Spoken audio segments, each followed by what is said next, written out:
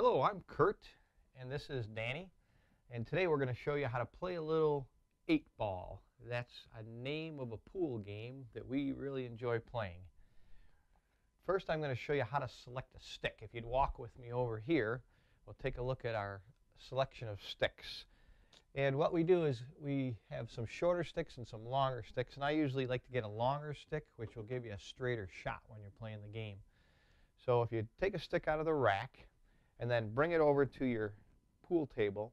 And what you want to do is just roll it a little bit and just make sure that it rolls pretty smoothly. If it wobbles up and down, that means that you have a warped stick. And Danny doesn't like to play with a warped stick, and neither do I. So we're going to just go ahead and use this stick. It looks pretty solid. And now I'm going to show you the next step. After you select your stick, you want to make sure you have chalk on it. So we're going to just take this chalk right here, and we're going to just back and forth, just rub it on the tip of the cue, and that'll put a lot of chalk on there so your ball will not slide off the cue. It'll go straight when you hit it. Now Danny is going to show you how you rack the balls. Danny, would you step over to the other side of the table? You have a wooden rack, and you place it over all the balls. It's in the shape of a triangle. In the game of 8-ball, we take the black ball with the 8 on it, and we put that right in the center of the rack. And then in the back two corners, we have one solid ball and one stripe. One ball is all one solid color. The other has a stripe in the center. And now he's going to take those, and there's a little dot right there on the table. We're going to line the front ball up on the dot. And why don't you leave the rack on there for a minute, Danny? Because the next thing we're going to do is we're going to decide who breaks. That's whoever hits first. And we do that by doing what's called lagging for break. So Danny, why don't you take one of the corner balls out temporarily, and we'll decide who's going to lag for break. Okay, now we're going to lag for break. What we do is we stand at the opposite end of the table where the balls are racked, and we each take one ball, myself and Danny, and we're going to hit the balls all the way to the other end of the table, bounce off the cushion, and come back to this side of the table.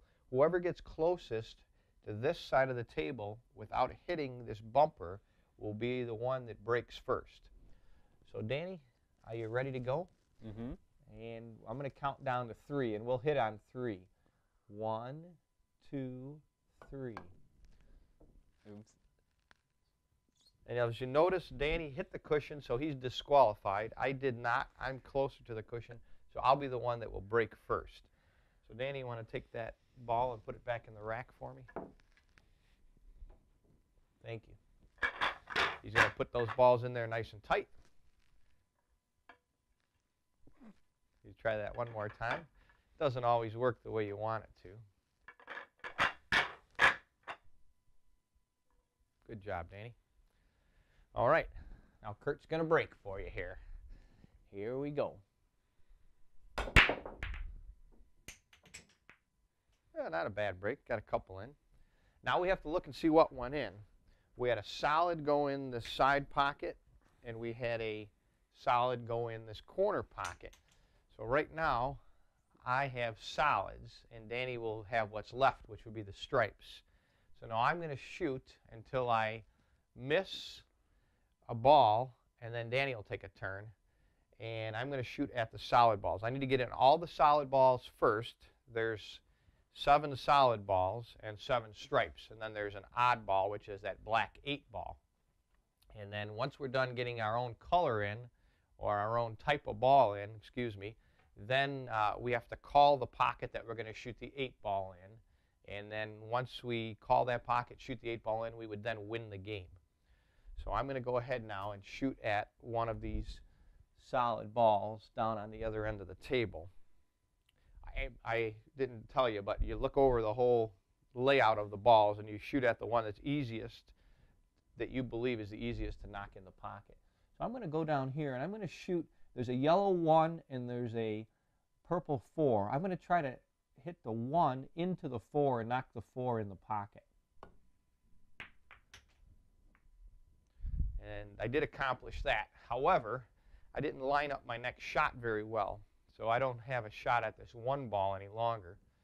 So now I have to assess the situation, look at all the other balls on the table, and see if there's anything else that I could shoot in a pocket.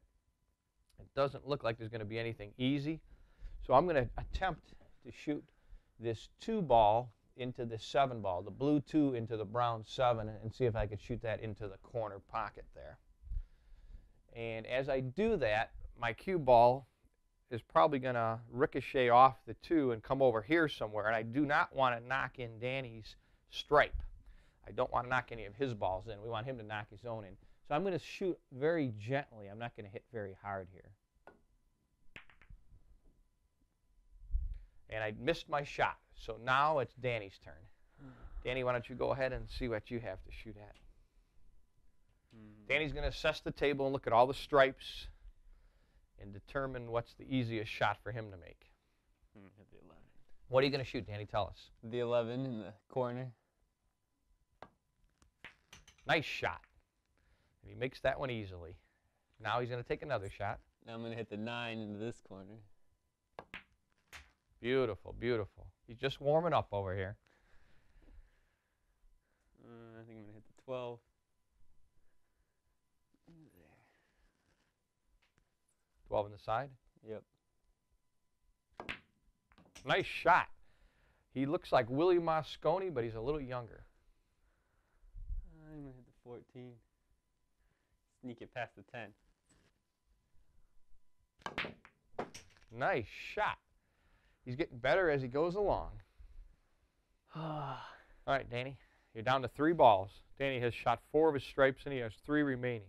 Yep. I still have 4 of my solid balls remaining, so he's 1 ball ahead of me. I don't know if I should bank this 13 in this corner. Here's a 10. Oh, Danny's talking about doing what's called a bank shot. Now, on a bank shot, that's where you hit your cue ball into your object ball. It bounces off a cushion, and then you want it to go into a pocket. Now, if you remember your geometry, the angle of incidence is equal to the angle of reflection. So Danny has to decide, as he hits this 13 ball into this side cushion, where the ball is going to go. So we want it to go right in there. So he's going to have to try to get the right angle, remembering his geometry, and see if he can bank that 13 into the corner pocket. And as the way he's been going, he makes a beautiful shot. Beautiful shot. I hope you're all watching closely.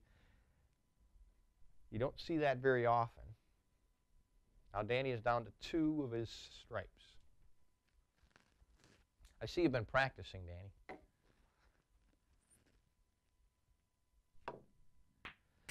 And Danny just shot the 10 stripe ball into the corner pocket. He has 1 ball left, which is the 15 stripe right in the center of the table. Now, one thing we didn't talk about, when you're playing the game of 8 ball, this is the black 8 ball here. This is the neutral ball.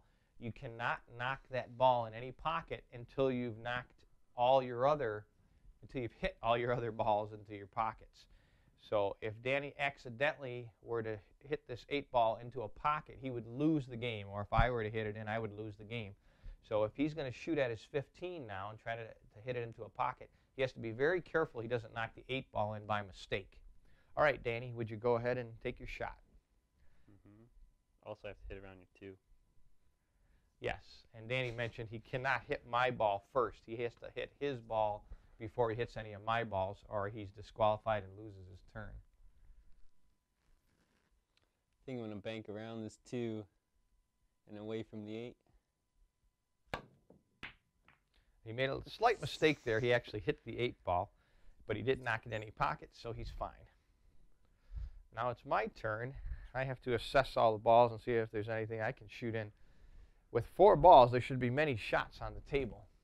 So let's see if we can get one in here. We're going to try to take this 7 ball and bring it all the way down into the corner.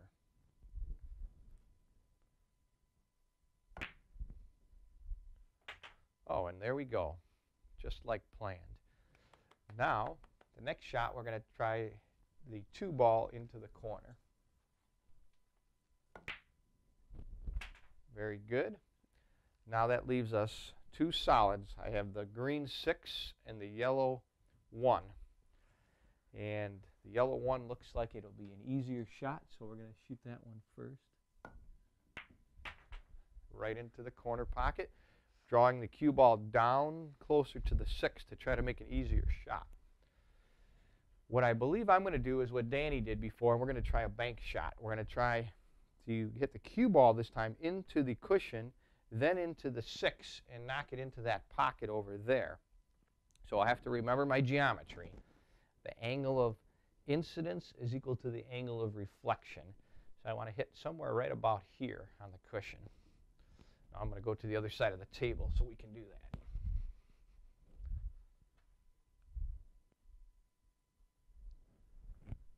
Here we go.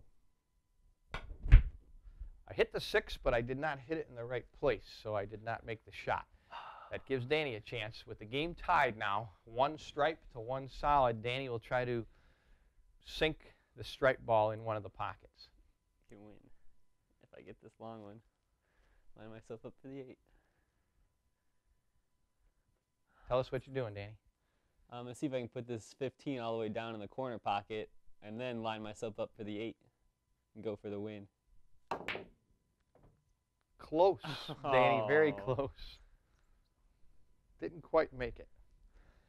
All right, so I get a second turn here to try to put this 6 in somewhere. Now, I'm going to attempt to put the 6 in behind the 15 ball into this corner. However, I have to remember that as I deflect off of that 6 ball with my cue ball, it could possibly go in a pocket. What I didn't explain is if you get the cue ball in a pocket, you lose your turn, and the other player gets to set the cue ball up on this end of the table, which is the opposite of where the balls were broke, and they have to be put behind the second dot. There's a dot on the table here. Can you see the dot on the table? And there's a dot on the table here, and there's another dot here. So you count from the back of the table, 1, 2 dots, and you go across, and the cue ball would have to be placed somewhere in this area, and the cue ball would have to be shot across this line to the other side of the table. And that is only if someone shoots the cue ball into a pocket by mistake.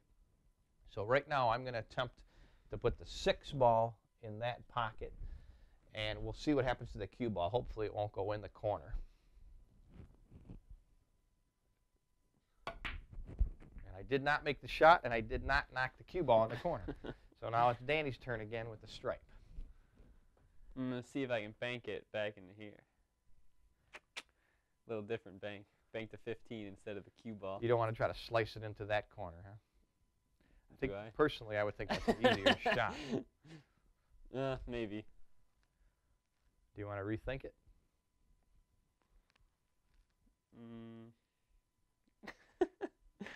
Not sure now. No, I think I'm going to try to hit it in here.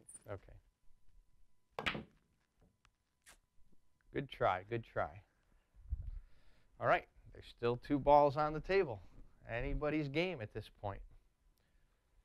I am going to attempt a long bank shot. I'm going to try to take the 6 ball all the way down onto that far cushion and put it into this corner right here.